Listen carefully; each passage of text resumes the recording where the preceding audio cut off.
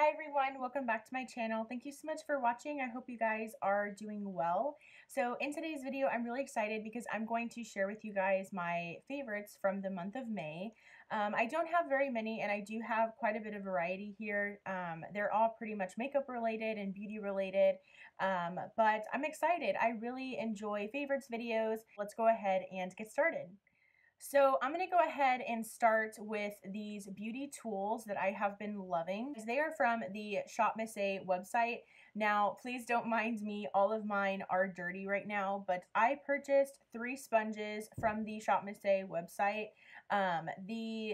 They're all pretty much from the Paw Paw line, and they are absolutely amazing. I can probably link them down below because I know that, Shop Miss A does have these currently, I'm pretty sure, but these sponges are so soft and so bouncy, and once you wet them, they increase like a little bit, but they are so soft. I think that is the main thing.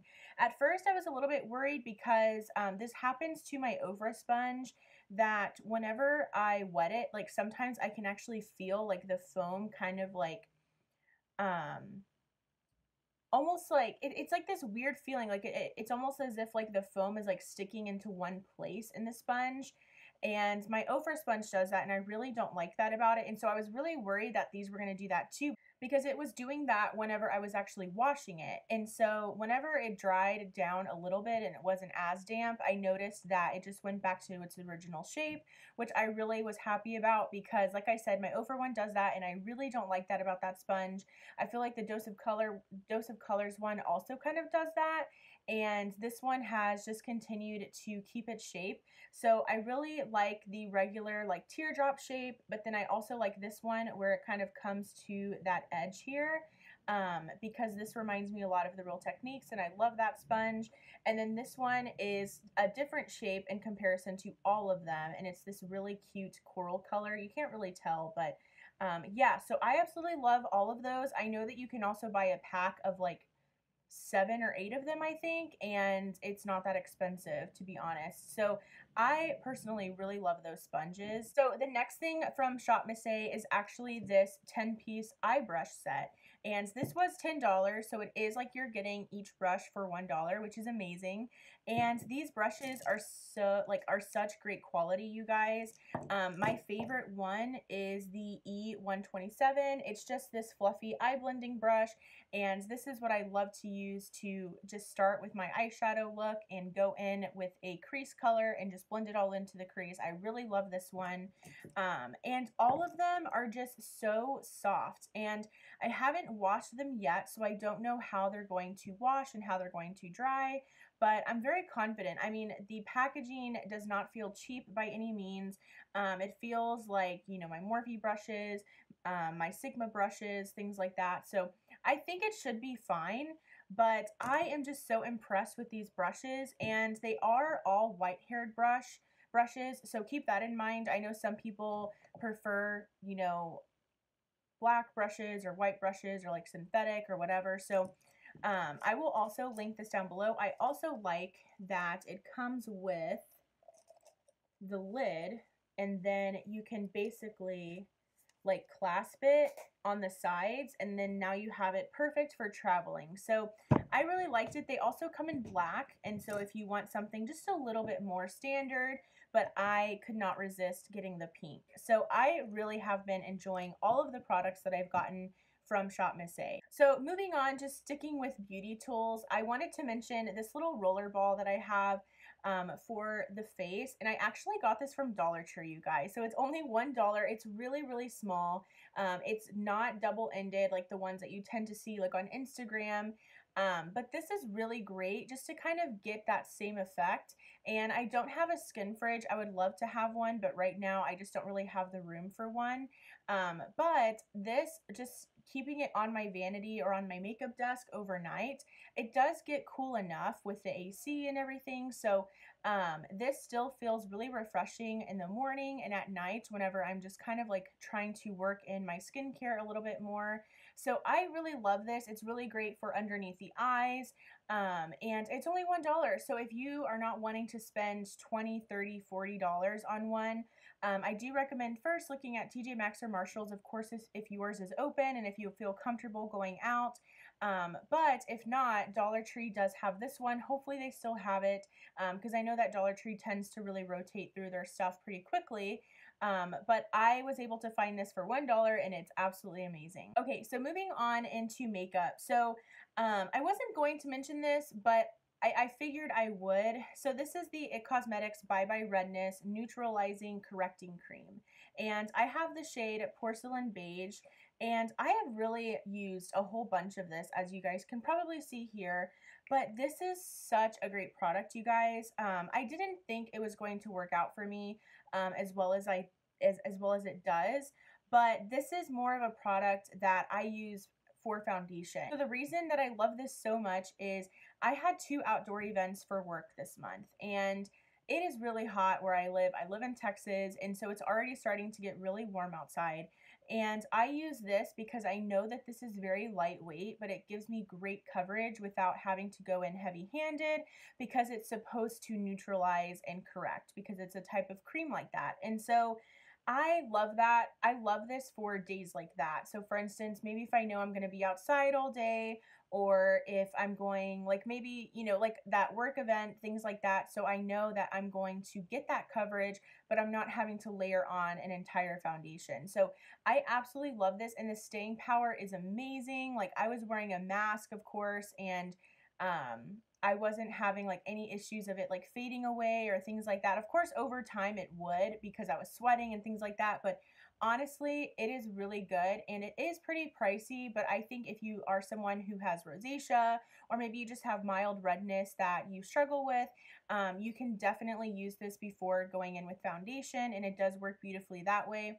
I just know personally that my skin doesn't do well with layering up products, because it tends to get really cakey on me, and so I like to use this just as a foundation. So I highly recommend this, and if you are someone who can tolerate the layering of products, I think this would work out really great for you. So I have been loving this, just basically rediscovering it and re-falling in love with it. The next product is actually a product that I got per Jessica Braun's recommendation. The product that she raves about all the time on her channel that I had to go out and purchase is this powder from Number 7. This is the Lift and Luminate Triple Action Translucent Finishing Powder.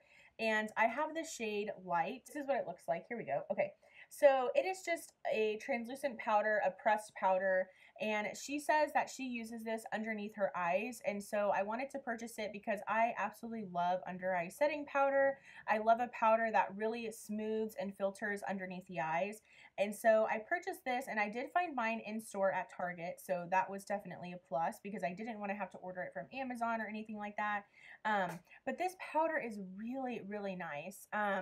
I would say, I don't know if it's better than my Essence Brighten Up Banana Powder, because I absolutely love that one, and it is like really cheap compared to this one, because this was still, I think, $13 for a pressed powder from the drugstore, which is still a little bit pricey. So I think the Essence one is better in my eyes, just because Essence is so much more cheaper, and because that one does work well. However, this one is still really, really nice. And if you are someone who already loves Number 7 and maybe you just haven't tried this, I definitely recommend it. It does a really great job at smoothing the under eye and also just kind of creating like a light filter, but it also sets the under eyes beautifully as well. I don't notice any problems with it as far as like looking crepey underneath the eyes. I always have like fine lines under there. I've had them forever, like these fine lines, wrinkles underneath my eyes. So it doesn't like not let the concealer crease. Like, I always have that problem, but the powder makes my under eye just look overall smooth and just a little bit better, if that makes sense. So I really do like this powder, and I'm very thankful for Jessica for recommending it. Of course, she didn't recommend it to me personally. She doesn't even know who I am, but I do watch her videos, and she does talk about this powder a lot, so I'm glad I picked it up. So I just have 3 more items to go. So the next item is actually a concealer, and I'm pretty sure I've talked about this before on my channel, but this is the e.l.f. Hydrating Camo Concealer, and I absolutely hate the shade that I got. I literally picked up the shade Fair Warm. I feel like it was like the very first shade in the spectrum, but I just picked it up and I make it work, but I really enjoy this formula. I do feel that the original 16-hour camo concealer from e.l.f. is a little bit drying. I still use it. It's nowhere near as drying as like Tarte Shape Tape or anything like that, but it still is a little bit drying, and I do love the finish of this hydrating one. This is a concealer that I feel like I reach for over other concealers so often whenever I'm doing my makeup, and I have incorporated my Shop My Stash again here on my channel, so definitely check out that video. I will try and link it or put it up in the cards for you to watch it, but I am working on, my Shop My Stash again, so I do have a current concealer that I'm using. However, when I was just kind of like playing around with makeup, during this quarantine and not really doing a Shop My Stash because I was just wanting to like have fun and everything, I was reaching for this one quite a bit. So I really like this. It's definitely a formula that isn't for everyone, but I do like it. And I also think that it's at a great price that for you, if you want to try it out, that, it's not a huge risk. And if you don't end up liking it, it's also not a huge risk because you didn't spend like too much on it. So I really do like this one. If you are in the market for a new concealer, definitely check this one out. So the next product is a product I've had in my collection for a while. This is from Wet n Wild. This is their contour makeup stick, and I have the shade Oaks on You. Now, this is just like a regular cream bronzer. I don't really use it. Well, I guess I use it more for both a contour and a bronzer. Not so much contour, more so bronzer. But anyways, I use this kind of like interchangeably with my Milk Makeup one because I have those two like cream bronzers in my collection. I also have one from Natasha Denona in a palette, but besides the point, I was pulling out this one quite a bit because I hadn't used it in a while, and I forgot how much I really love this product. It brings such a beautiful, like, sun-bathed look to your skin. I don't even know what I'm saying at this point, but it is such a beautiful shade of bronze on the skin, and it's a little bit warmer than my Milk Makeup one. However, I just really like the way that this blends out on my skin. I still love my Milk Makeup one a lot. However, if you don't want to spend the money on the Milk Makeup one, which I totally get, I really think that you should try out this Wet n Wild one. And again, I have the shade Oaks on You. They have some other shades as well, but I've heard from many others that Oaks on You is more comparable to the Milk Makeup one. And I'm talking about the shade Baked because that's the one that I have personally. I know that they have another shade Blaze, and that is more for deeper skin tones, so that is available. And I don't know if Wet n Wild has one on the deeper end. They probably do, but I think they might have 2 or 3 shades of these cream contour sticks, but definitely check it out. But Oaks on You is more comparable to the Baked shade from Milk Makeup, and I just really love this, and for the price, it's amazing. And not only that, the Milk Makeup one comes with so much product. So if you're someone who knows that you're not going to go through an entire Milk Makeup bronzer stick, like maybe get this Wet n Wild one just to kind of get your cream bronzer slash cream contour fix. So I have really loved this one, and I'm super happy to continue using it. So my last item is actually from Ofra, and I did update you guys in a haul that I did where I talked about just some new makeup that I had purchased, and I talked about the Ofra and Samantha March collection. I didn't purchase the entire collection. I purchased the blush, the highlighter, and the lip duo, and I love everything. Don't get me wrong, but my favorite thing has to be the Chick Lip blush. It is a blush duo, so it does have a more like illuminating blush topper type situation and then a matte blush on the other side. This, I'm going to tell you right now, like I am a blush addict. I love blush. It's my favorite part of makeup besides eyeshadow. And I like love this so much because it is like bam, boom, intensity. Like it is a lot of blush, but I love that. And so it is just so stunning. I absolutely love mixing everything together. I pretty much just place my brush right here in the center, and it is just so stunning on the cheeks. And it does last a fairly good amount of time. I wouldn't say it lasts like all day or anything, but It is really beautiful, and because it is more shimmery, you may not have to go in with highlighter. I still do because I love highlight. However, if you're someone who is fearful of like highlighter emphasizing texture or things like that, you can maybe just use this blush. So I have really been loving this. I love everything in the collection, but the blush is my favorite by far.